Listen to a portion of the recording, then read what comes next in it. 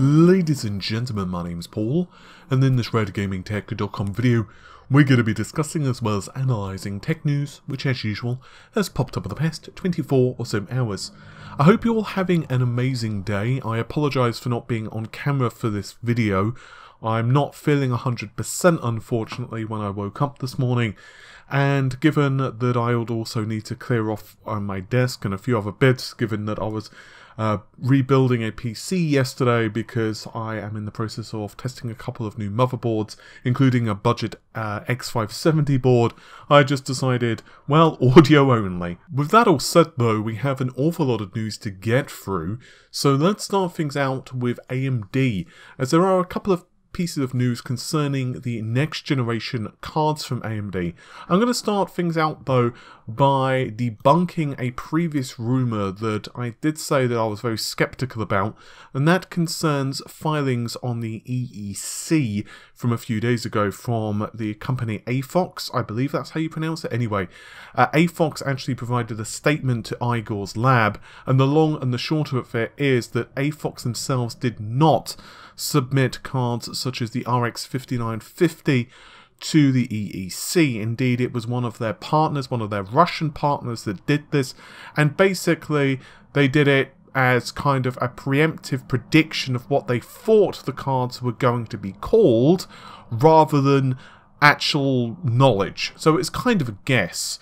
And AFOX have actually said that they're trying to get these entries removed, but it can take several weeks for the changes to take effect. Honestly, this is not surprising to me, given one of my sources told me that the cards are most likely going to be named the RX 6000 series, but we'll get more on to the release date and stuff in just a moment, because we actually have an update to that as well. But first of all, I'd like to discuss a thread which is on Chip Hell, and the poster here by the name of Zhang Zhong Hao believes that the internal validation of the cards is actually complete, and they are outperforming the RTX 2080 Ti with hardware ray tracing.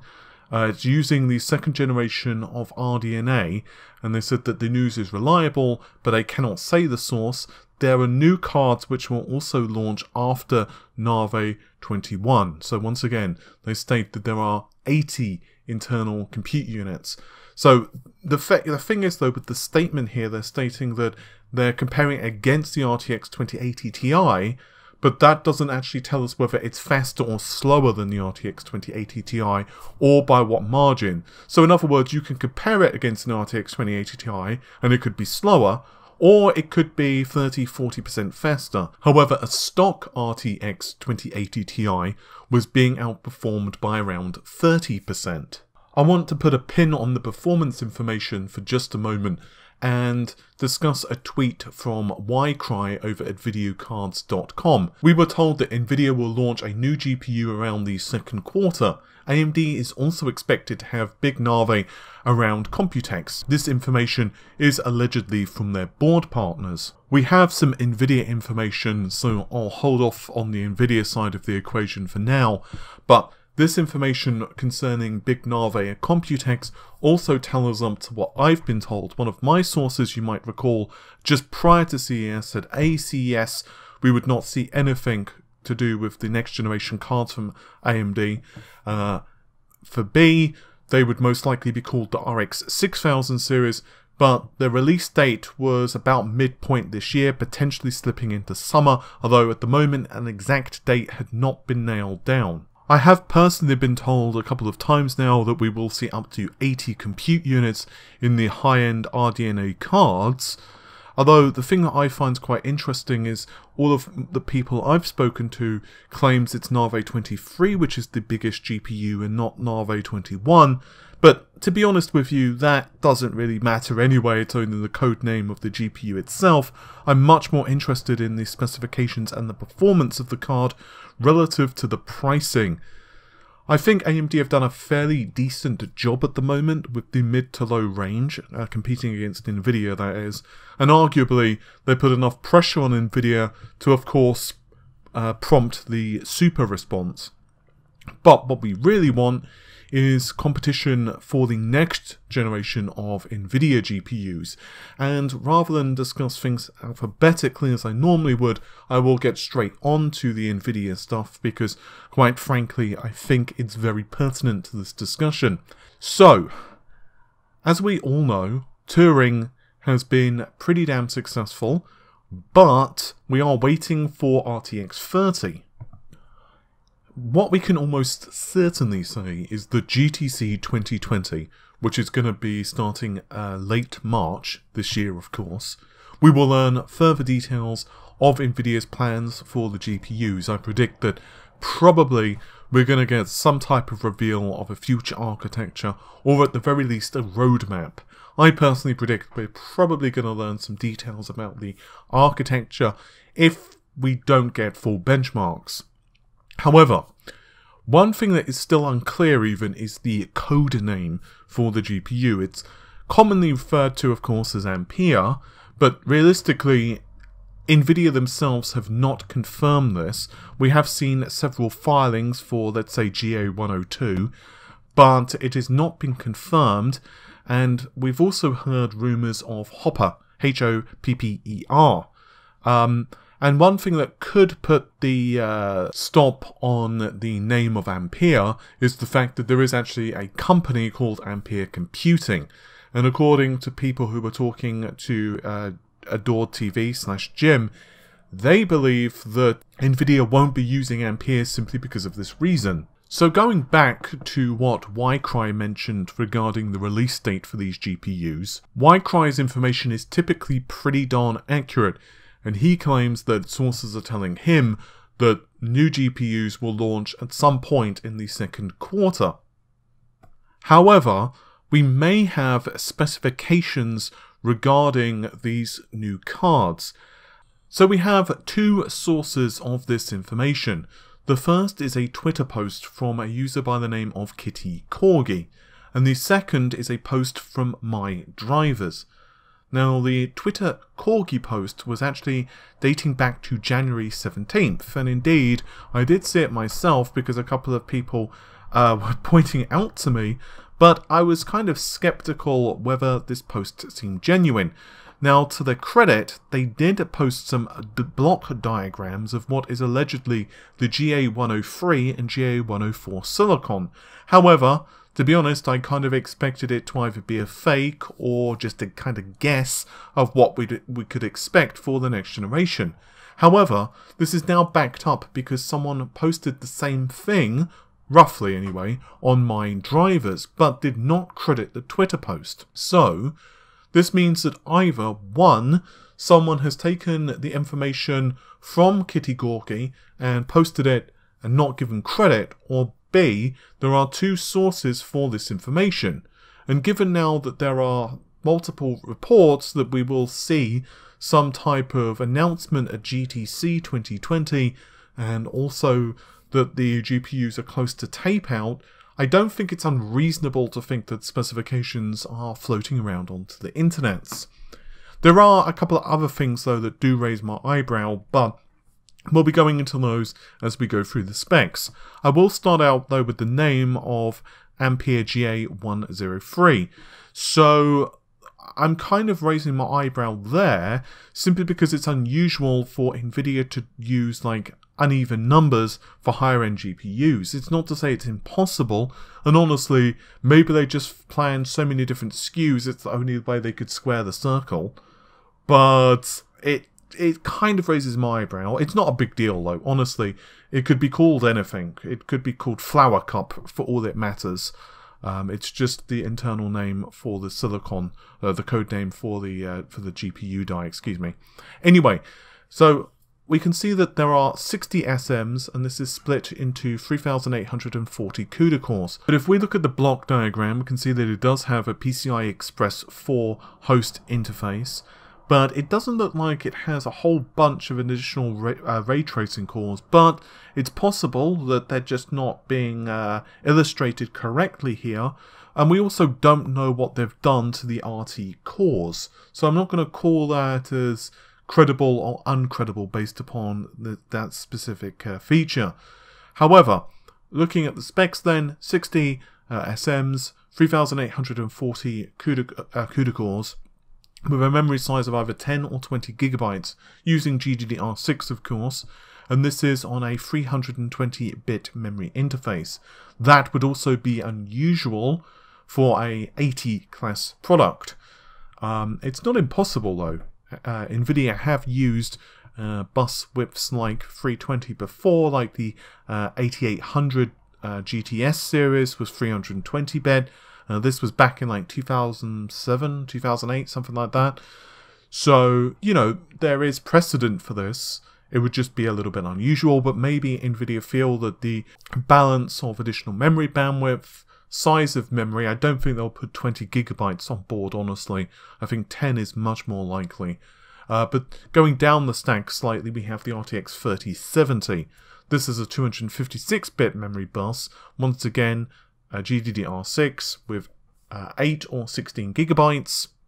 And the number of CUDA cores has been cut, so we are now down to 3072 CUDA cores or 48 SMs. And this is, once again, the GA104 silicon. So you can look at it that the RTX 3070 has an identical number of CUDA cores to the RTX 2080. The problem is, though, with that type of math is that it doesn't give you any indicator of performance. Because as I recently demonstrated in my RX 480 against the the RX 5700, even at the same clock frequency, the 5700 absolutely destroys it. This was in an effort to demonstrate how the next generation consoles are going to evolve because of new architectures, but still, my point remains the same here. For one, we don't know what the difference is with the RTX 30 silicon. So, for example, we don't know what efficiency improvements it's going to have, how ray tracing performance is going to evolve, which, by the way, has been the one consistent thing that RTX 30 would see a drastic uplift in ray tracing performance.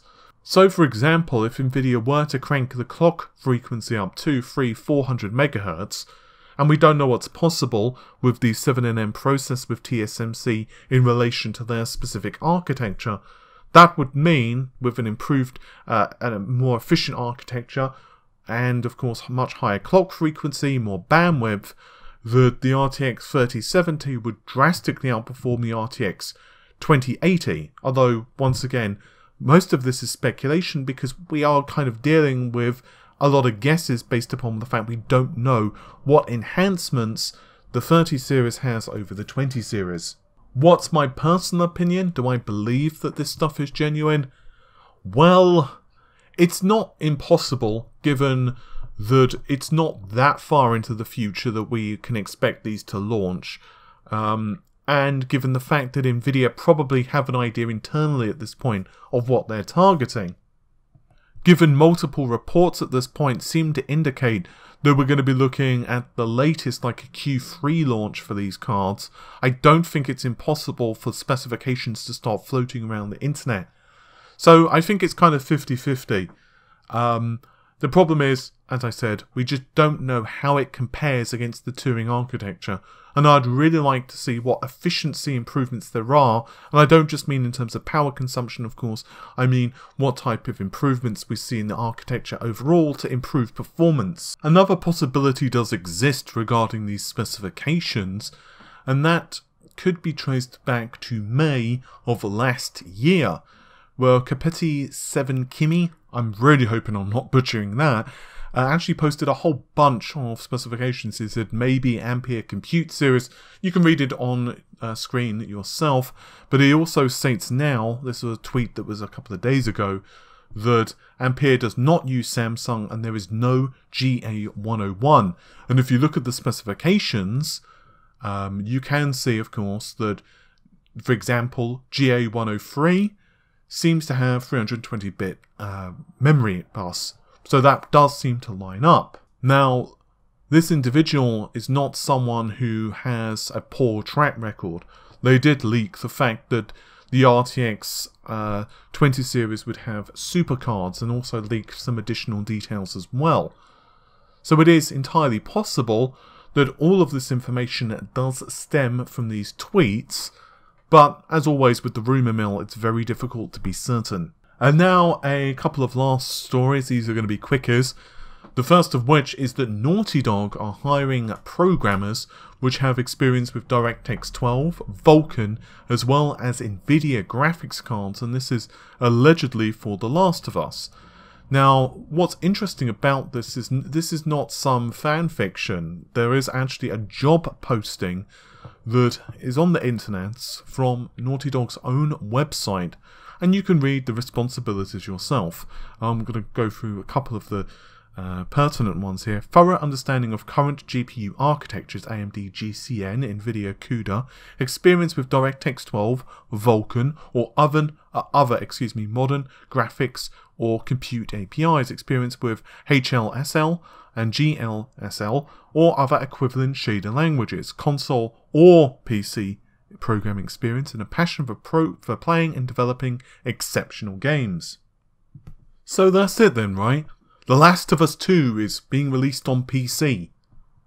It must be. Well, actually kind of no. If you take some of this job advert and just run it into Google, so for example, if you type Naughty Dog and then you type in CUDA or DirectX 12, Vulkan and other modern graphics and compute APIs, you can actually see various other variants of this same advert, and indeed one of them dates back now 2 years to January 25th, 2018. This one was on Gamma Sutra, and you can see that the advert is almost identical. And why is this? It's just simply because a lot of the programming languages, a lot of the skills are transferable.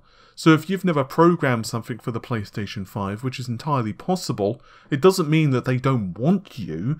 They will probably want you quite a bit. It's just that it's going to take you a bit of time to get used to the PlayStation shading language. And a lot of the PlayStation shading language is very similar to DirectX. And yes, I am simplifying things here. But still, the point is that they're not going to just turn you down. So having experience with AMD GCN or Nvidia CUDA GPUs just makes sense in the grand scheme of things. Does this mean that The Last of Us Part 2 is never going to come on PC? Well, maybe in the far-flung future. After all, we've seen rumblings at the moment that certain PlayStation 5 games, PlayStation 4 games will come to the PC, such as Horizon Zero Dawn, and also Eurogamer are reporting that we will see Dreams come to the PC as well. But I would not be expecting this Christmas to be playing The Last of Us 2 on the PC. And now in the final piece of news for today, I'd like to discuss with you a potential leak for the PlayStation 5 UI. This was actually posted anonymously on the internet, as you would expect. I am working at some game studio that already has PS5 development kits, so I guess this is the first picture of the PS5 UI, as it looks right now, on the internet. A lot of the information has been blanked out for, well, ridiculously obvious reasons, but this does seem to indicate, if it's genuine of course, that we do have a 1 terabyte SSD on the system, at least on this development kit. It could potentially be 512 gigabytes or what have you on the retail system. And it also looks like the system software is still pretty early. It says 0.100.020. And it looks kind of like a slightly evolved version of the PlayStation 4 Dash. So honestly, this could look entirely different when the system does launch. However, I would like to thank Aya Wolfman on Twitter for thinking of me and tagging me in this particular leak. Anyway, with that all said, hopefully you've enjoyed the video, and with any luck, I will see you soon. Take care of yourselves. Bye for now.